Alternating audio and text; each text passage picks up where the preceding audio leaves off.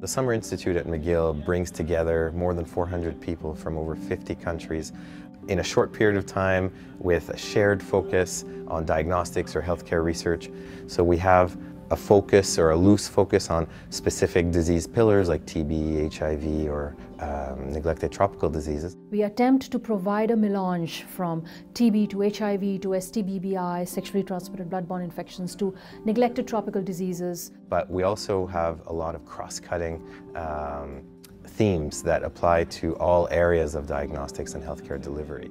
It's a big picture course. It provides a broad overview of a wide variety of topics ranging from product development to regulation to implementation science to innovations. The format is a mix of plenary sessions with a lot of discussion, but we also have engaging panels with really high-level participants where we manage, I think, to leverage all the expertise in the room. The Global Health Diagnostics course is really a great opportunity for anyone who's interested in learning more about diagnostics, or particularly for people who are looking to share their experience, to make new collaborations, to push debates about difficult questions forward. We have a lot of people here that are policymakers that are going to leave here and be part of the panels that are going to build the essential diagnostics lists, that are going to participate in country-level implementation of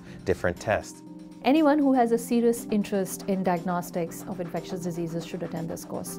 And this ranges from academics to faculty, students and fellows, program managers of foundations, staff from ministries of health who have to make difficult decisions on diagnostics on a day-to-day basis, and participants from the industry who need to learn more about several different issues beyond supply chain, for example. So it not only pushes the frontiers of science and diagnostics, but it also pushes for a more open community that is more engaging and collaborative. It's a great combination of great faculty, great place, and a good institution. And that rocks.